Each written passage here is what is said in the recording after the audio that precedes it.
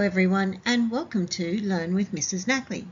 Today I will be reading a story by Mem Fox and Mark Teague called Cat Dog.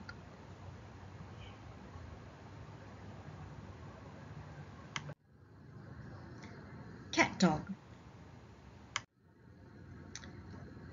So, there was a scary dog, right? No. But there was a cat, right? Yes. And the dog was wide awake, right? No. But the cat saw a mouse, right? Yes. And the dog knew something was up, right? No. But the cat crept across the floor, right? Yes.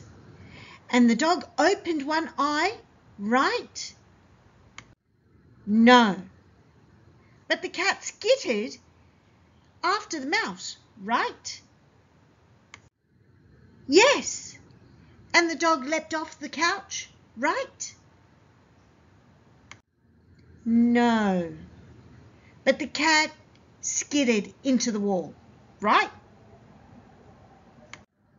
Yes.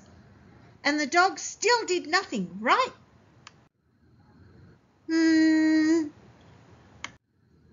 No.